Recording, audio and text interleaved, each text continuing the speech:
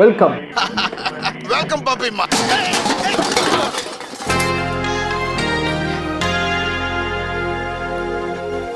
யாரா இந்த காலகட்ட சமாளம் கொண்டு வந்து வெச்சது? Welcome to the video. எல்லாருக்குமே பூனே ஆக்சிடென்ட்டை பற்றி தெரிஞ்சிருக்கும்னு நினைக்கிறேன். உங்களில் சில பேருக்கு அது தெரிலனா ஒரு சின்ன ரீகேப் பார்க்கலாம். ஒரு 12th ஸ்டாண்டர்ட் படிக்கிற பையன் May month holidays, summer holidays அப்போ என்ன பண்ணான்னா, ஒரு மிட் நைட்டில் ஆல்கஹாலிக் ஜூஸஸ்லாம் குடிச்சிட்டு போர்ஷ் கார் எடுத்துக்கிட்டு ஃபுல் ஸ்பீடில் ஒரு ரோட்டில் போய் 2 பேரை அடித்து கொண்டுட்டான். இந்த பையனுக்கு என்ன பனிஷ்மெண்ட் கொடுத்தாங்க அப்படின்னு பார்த்தீங்கன்னா, ஒரு 300 வேர்ட்ஸ் இருக்கக்கூடிய எஸ்ஸே எழுதணும் அப்படின்னு ஒரு பனிஷ்மெண்ட் தராங்க. அவனுக்கு எந்த பனிஷ்மெண்ட்டும் கொடுக்கலன்னா கூட அது வெளியே தெரிஞ்சிருக்காது. 300 வேர்ட்ஸ் எஸ்ஸே எழுதணும்னு சொன்ன உடனே ரொம்ப பாப்புலர் ஆயிடுச்சு இந்த கேஸு. ஆக்டர்ஸ், பொலிட்டிஷியன்ஸ் எல்லாருமே இதை பேச ஆரம்பிச்சிட்டாங்க. Paid him 15 hours of his attention. Of course. Yeah, justice up. Bus driver, truck driver, Ola, Uber, auto drivers. அப்போ தான் ஒரு விஷயம் புரிஞ்சுது, எஸ்ஏ ரைட்டிங் எவ்வளோ இம்பார்ட்டண்ட்டான ஒரு ஸ்கில் இல்லை. அதை ப்ராக்டிஸ் பண்ணி வச்சுக்கிட்டா நல்லதுன்னு நினச்சேன். அதனால் என் கூட சேர்ந்து நீங்களும் ப்ராக்டிஸ் பண்ணுங்கள். ஸோ இந்த வீடியோ உங்களுக்கு கண்டிப்பாக ஹெல்ப்ஃபுல்லாக இருக்கும்னு நினைக்கிறேன். If you are going to kill some one, 300 words S A எப்போ வேணால் இது யூஸ் ஆகலாம். Better you follow closely. Okay, let's imagine நான் தான் இந்த பையன், நான் தான் வேதாந்த் அகர்வால். அவனோட பாயிண்ட் ஆஃப் வியூவில் இந்த ஈவெண்ட்டை பற்றினா ஒரு எஸ்ஸே தான் இப்போ நான் எழுத போகிறேன். ஓகே, அண்ட் ஆல்சோ இந்த கேஸை பற்றி உங்களுக்கு தெரிஞ்சுக்கணுன்னா அந்த எஸ்ஸேவை க்ளோஸாக வாட்ச் பண்ணுங்கள். ஏன்னா இந்த ஈவெண்ட்டை பேஸ் பண்ணி தான் இந்த எஸ்ஸே ஃபுல்லாக நான் எழுத போகிறேன். ஃபர்ஸ்ட் திங்ஸ் ஃபர்ஸ்ட், சொல்லியே போட்டுற வேண்டியதான். நல்ல எஸ்ஸேக்கு ஒரு நல்ல டைட்டில் தேவை. So title is very very important. Pune night, Pune diaries. Okay. என்னோட பேர் வேதாந்த் அகர்வால். நான் சம்மர் ஹாலிடேஸை கொண்டாடிட்டு இருந்தேன். அப்போ ஒரு நாள் நைட்டு எப்பவும் போல் கிளப் கோசி பாருக்கு சரக்கடிக்க போனோம். எனக்கு என் தாத்தா புதுசாக ஒரு போர்ஷ் கார் வாங்கி கொடுத்தாரு. அதை எடுத்துக்கிட்டு டிரைவரையும் என்னோட 2 ஃப்ரெண்ட்ஸையும் கூட்டிக்கிட்டு அந்த பாருக்கு போனேன். அங்கே ஃபுல்லாக குடிச்சிட்டு பத்தலன்னு இன்னொரு பாருக்கு குடிக்க போனோம். பிளாக் பாருக்கு போனோம். அங்கே குடிச்சிட்டு கிளம்பும்போது என் டிரைவர் நான் ஓட்டுறேன்னு சொன்னார். அப்போது நானே ஓட்டிக்கிறேன்னு சொல்லி வண்டியை எடுத்தேன். கூட டிரைவரும் என் ஃப்ரெண்ட்ஸும் காரில் வந்தாங்க. அப்போ சிட்டிக்கு நடுவில் ஒரு மெயின் ரோட்டில் ஃபுல் ஸ்பீடில் போயிட்டு இருந்தேன். என் ஃப்ரெண்ட்ஸ் பார்க்குறாங்கன்னு நான் ஸ்பீடாக ஓட்டினேன். அப்போது ரோட்டில் முன்னாடி 2 பேர் பைக்கில் ஸ்லோவாக போயிட்டு இருந்தாங்க. நான் உடனே பிரேக்கை மிதிக்காமல் போதையில் ஆக்சிலேட்டரை மிதித்தேன். போய் கார் அவங்கள முட்டி ஸ்பாட்டில் அவங்க செத்துட்டாங்க. உடனே அங்கே இருந்த பப்ளிக் எல்லாரும் என்னை பார்த்து பிடிச்சி போலீஸ்கிட்ட கொடுத்தாங்க. அப்புறம் போலீஸ் ஸ்டேஷனுக்கு கூட்டிகிட்டு போனாங்க. அங்கே உட்காந்துருக்கும்போது திடீர்னு வாசலில் ஒரு மெர்சிடிஸ் கார் ஃபாஸ்ட்டாக வந்து நின்றுச்சு. உள்ளே இருந்து என் மாமா 6 லார்ஜ் பீஸா பாக்ஸோடு வந்தார்.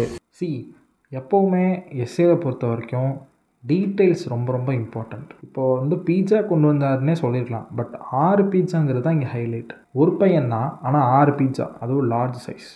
எனக்கு ஒரே குஷி. ஏன்னா எனக்கு பிடிச்ச ஃபார்ம் ஹவுஸ் பீட்சா இருந்துச்சு. நானும் சூடு ஆடுறதுக்குள்ளே சாப்பிட்டேன். சாப்பிட்டு முடிக்கிறதுக்குள்ளே எம்எல்ஏ அங்கிள் ஸ்டேஷனுக்கு வந்தார். நான் டைம் பார்த்தேன் 3 AM. அப்புறம் அவர் போலீஸோட சவுண்டாக ஏதோ பேசிகிட்டு இருந்தார். என்கிட்ட பீட்சா சாப்பிட்டியா, சூடாக இருந்துச்சான்னு கேட்டார். அப்புறம் என்ன கோர்ட்டுக்கு கூட்டிகிட்டு போனாங்க.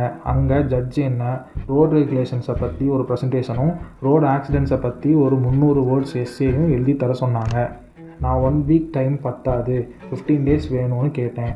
ஜட்ஜ் அங்கிள் எங்கள் அப்பாவை பார்த்து ஸ்மைல் பண்ணிவிட்டு எனக்கு 15 days எடுத்துக்கோன்னு சொன்னார். அப்புறம் நான் வீட்டுக்கு போய் ரெஸ்ட் எடுத்தேன்.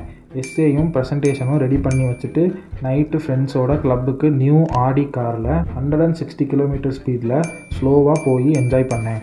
300 வேர்ட்ஸ் கம்ப்ளீட்டட். இதில் என்னென்னா, hand writing is very very important. நீங்கள் 8th ஸ்டாண்டர்ட் படிக்கிறீங்களோ இல்லை டாக்டருக்கு படிக்கிறீங்களோ, எல்லா இடத்துலையும் ஹேண்ட் ரைட்டிங்க்கு தான் mark. Extra marks for good hand writing. ஓகேவா? ஓகே. இப்போ இந்த எஸ்ஏல நீங்கள் கேட்டது எல்லாமே உண்மையாகவே நடந்தது. ஈவன் இந்த பீட்சாஸ் கூட.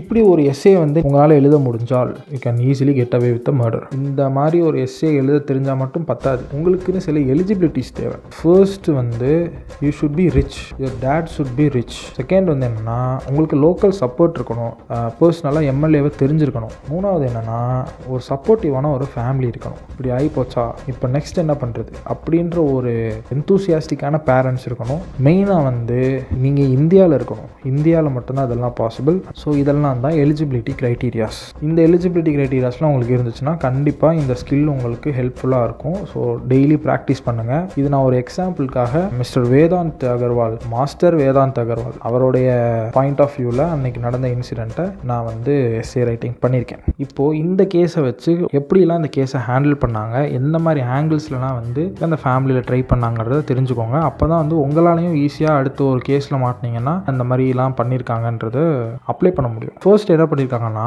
சிம்பிளாக போலீஸை வச்சு ஒரு பெரிய வேலையை முடிச்சிட்டாங்க. காலையில் எஃப்ஐஆர் ஃபைல் பண்ணியிருக்கிறாங்க. அங்கே அவங்க யூஸ் பண்ண செக்ஷனே தப்பு. 304A அப்படின்ற செக்ஷனை யூஸ் பண்ணியிருக்காங்க. ஆனால் ஆக்சுவலாக அவங்க யூஸ் பண்ணியிருக்க வேண்டிய செக்ஷன் என்னென்னா 304. ஸோ இந்த 304க்கும் 304Aக்கும் என்ன டிஃப்ரென்ஸ்னா, 304Aல தண்டனை ரொம்ப கம்மி, 2 வருஷம் தான் மேக்ஸிமம் பிரிசனு. ஸோ 304A என்ன சொல்லுதுன்னா, டெத் பை நெக்லிஜென்ஸ், கேர்லெஸ்ஸாக இருந்தனால ஒரு சாவு நடந்து போச்சு அப்படின்றது தான் 304Aல இருக்கிற விஷயம். பட் ஆக்சுவலாக இவங்க பண்ணியிருக்க வேண்டியது என்னென்னா 304 அப்படின்ற செக்ஷன் 304 என்ன சொல்லுதுன்னா, culpable homicide not amounting to murder. அப்படின்னா என்னென்னா, இவங்க செஞ்ச ஒரு செயலால் தான் அந்த டெத்து நடந்திருக்கு.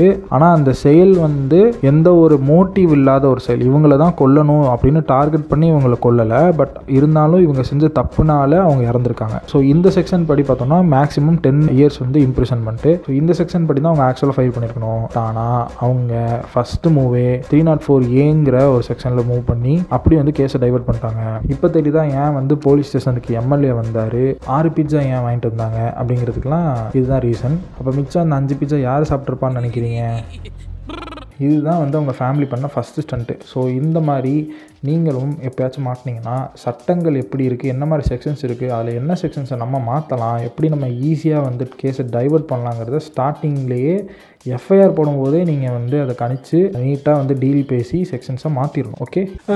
நெக்ஸ்ட்டு ஸ்டண்ட் என்ன பண்ணாங்கன்னா, இவன் குடிச்சிருக்கானா இல்லையாங்கிறதுக்கு பிளட் டெஸ்ட் எடுத்து பார்த்துருப்பாங்க. சரின்னா அதுலேயும் ரிசல்ட் வருதான்னு பார்த்தா ரிசல்ட் நெகட்டிவ். அந்த பிளட்டு குப்பத்தொட்டில் தூக்கி போட்டாங்களாமா. அதுக்கு பதிலாக வந்து இந்த பையனோட அம்மாவோட பிளட் சாம்பிள்ஸை தான் வந்து டெஸ்ட் பண்ணி ரிசல்ட் கொடுத்துருக்காங்க. அதுக்கு வந்து 2 டாக்டர்ஸ்க்கு வந்து 3 lakhs கொடுத்துருக்காங்க அப்படின்னு வந்து ப்ரெஸ் ரிலீஸ் பண்ணுறாங்க. ஸோ அந்த 2 டாக்டர்ஸையும் வந்து இப்போ அரெஸ்ட் பண்ணிட்டாங்க. Okay. So this is the second stunt. மூணாவது ஸ்டண்ட் என்னன்னு பார்த்தீங்கன்னா, கூட ஒரு டிரைவர் இருந்தார்ல, நான் ஓட்டினப்பா அப்படின்னு சொன்னாரே, அவரை கிட்ட போயிட்டு நீ தான் வண்டியை ஓட்டின, நீ தான் போய் இடிச்ச அப்படின்னு போலீஸ் கிட்ட ஒத்துக்கோ அப்படின்னு சொல்லி அவங்க தாத்தா வச்சு மிரட்டிருக்காரு. ஒரு நாள் ஃபுல்லாக வந்து அடைச்சி வச்சிருந்திருக்காரு. இதை வந்து அந்த டிரைவர் வந்து கோர்ட்டில் வந்து சொல்லிட்டாங்க. அதுவும் இல்லாமல் பப்ளிக் எல்லாருமே வந்து வண்டி ஓட்டினது இவன் தான் சொல்லிட்டு அந்த இன்சிடென்ட் நடந்த இடத்துல எல்லாரும் பார்த்துட்டாங்க. ஸோ நிறைய ஐ விட்னஸஸ் வந்து இருக்குது. வண்டி ஓட்டினது டிரைவர் இல்லைன்றது கன்ஃபார்ம் ஆயிடுச்சு. ஸோ இந்த மாதிரி டிரைவரை மாற்றுறது வந்து ஒரு ஈஸியான ஒரு வே. இதையும் நீங்கள் வந்து you should keep in your mind. If you have somebody with you whom you can blame easily and you can use them. So இப்படி தான் வந்து இந்த கேஸ் நடந்திருக்கு.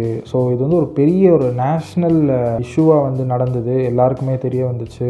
ஆக்சுவலாக இந்த கேஸில் அந்த பையன் மேலேயே ஃபுல் மிஸ்டேக்குன்னு சொல்லிட முடியாது. அவன் வந்து ஒரு வீணாக போனவன். வீண் அடித்தது யாருன்னா பேரண்ட்ஸ். ஸோ அவனும் வந்து ரொம்ப குழந்தையெல்லாம் கிடையாது. He knows what he did. He is going to become an adult. அவன் மைனர் மாதிரி அவனை ட்ரீட் பண்ணுறது இட் இஸ் நாட் அக்செப்டபிள் அப்படிங்கிறது தான் வந்து எல்லாரோடைய தாட்டும். இந்த வீடியோ உங்களுக்கு ஹெல்ப்ஃபுல்லாக இருந்திருக்கும்னு நினைக்கிறேன். You can apply it in your life.